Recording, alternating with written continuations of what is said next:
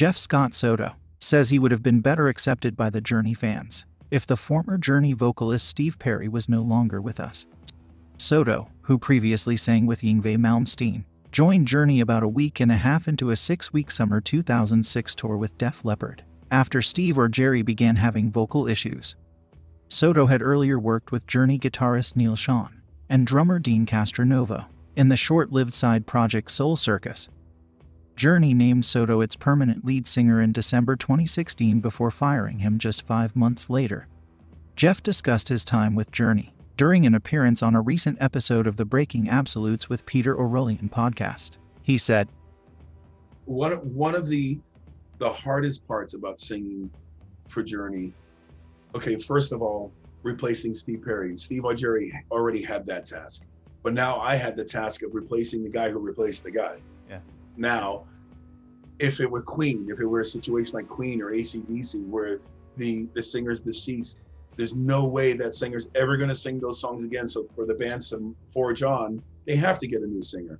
Stop whining, stop bitching, stop moaning. The band's moving forward with a new singer because their original singer is no longer with us. Right. STEVEPERRY was alive and well. Nobody knew his whereabouts. Nobody knew if he was recording it, but all he ever said was, I'm retired from singing, I'm retired from performing. But in the fans, especially the Fairweather fans who are not watching all the blabbermouths and all the talk and all the gossip, the Fairweather fan they'll come to a Journey song and all they'll say is, that ain't STEVEPERRY, because they don't even know he hasn't been in the band for 20 years. Yeah. All they know is, who's that guy? What? This ain't Journey. What's going on here? They feel duped. Yeah. So that was probably the hardest part about singing for Journey for me, was going on stage every night when a good portion of the audience is going, wait, STEVEPERRY's alive.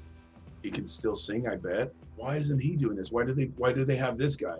Yeah. And that's, if STEVEPERRY were no longer with us, I think it would have been a little easier transition. Perry sang on many of Journey's best-known hits, including Open Arms, Wheel in the Sky, Don't Stop Believin', and Who's Cryin' Now. 2 years ago, Soto told the Robcast podcast that performing Journey's classic songs originally sung by STEVEPERRY was no easy task. To me, it was difficult. It was really, really difficult to adapt. First of all, my voice was already kind of going through its changes. If I had gotten that Journey gig even 5 years earlier, I would have destroyed, I would have just killed the range, the level of the intensity of what Perry left behind. But the biggest problem with adapting to Journey and being their singer was the fact that STEVEPERRY was alive and well. It's a totally different situation when you have, like, say Queen, for instance, and Queen want to continue. They clearly have to get a different singer. But if their singer is deceased, there's no chance of Freddie Mercury coming back. When STEVEPERRY's just sitting in his backyard sipping on some Kool-Aid and you're on stage trying to pull his shit off, you got a lot of people they're gonna bag on you because we don't want this. We want Perry. Why doesn't Perry come back? This is bullshit. We want Perry. And I had to deal with a lot of that, as I'm sure Jerry had to, and even Arnell had to. If Perry's alive and well and has got a voice, why isn't he out there? That's always the big question. So you got to battle that. You got to make it your own. You got to pull it off every night.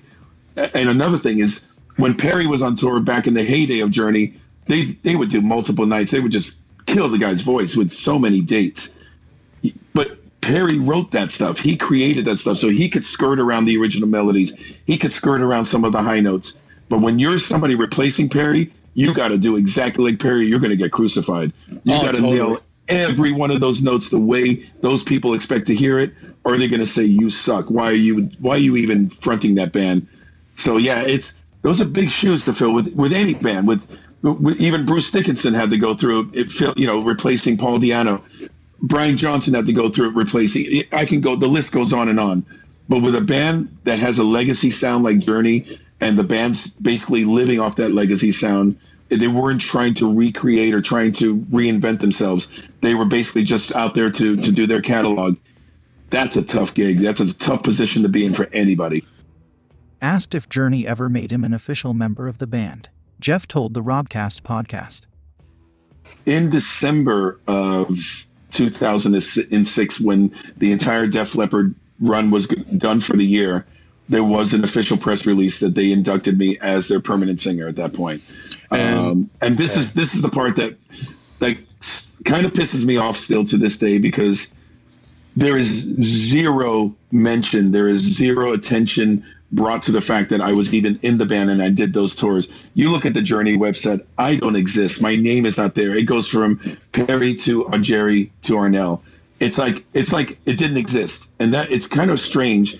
How can that not exist when I have photo clippings? I even still have URL sites that show you when I was officially made a member of the band. And then for them to act like it didn't exist, or to say that they wanted the signature sound and I was only supposed to be a hired gun and just to get them to the tour, that kind of bums me out, man, because have at least enough respect to tell the truth, or to even sugarcoat it and say, yeah, Jeff was a permanent member of the band, but we realized as we were going into that it was the decision we had to change, and that's why we moved on, or eventually got our now, whatever.